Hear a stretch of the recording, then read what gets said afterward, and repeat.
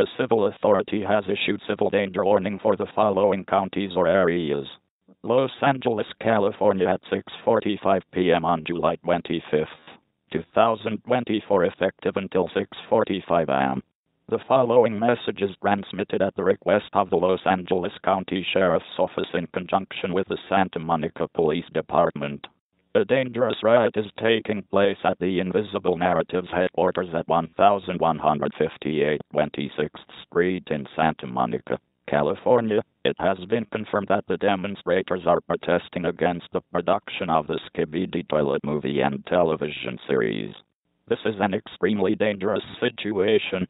All civilians should avoid the area at all costs and follow police redirections in the city of Santa Monica to avoid traveling near the riots.